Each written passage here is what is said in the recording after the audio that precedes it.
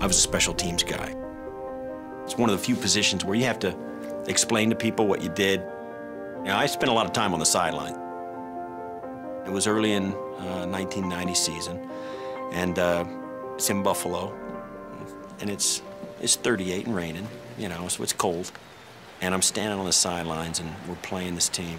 When the Hall of Fame quarterback looks over and says, "Hey, put Sevy in." I'm Sevy. That's my nickname. And I'm, you know, are you high?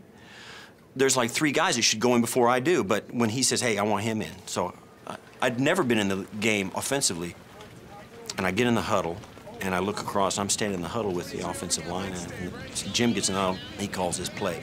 Formation 8, audible 99. And they break. Taps me on the leg, says, "Get open, Sev."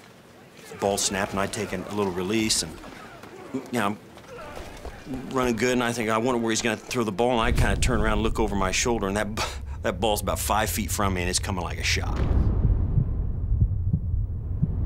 My whole life, I've been training to play in the NFL. You know, you sacrifice things, you know, you work out, you know, you sweat, and you do anything you can to stay on the roster. And all those years of sacrifice and all the years of practice and my family in the stands and everybody's looking, all that training takes over. And I catch that ball and I fall down. But I was right in the end zone.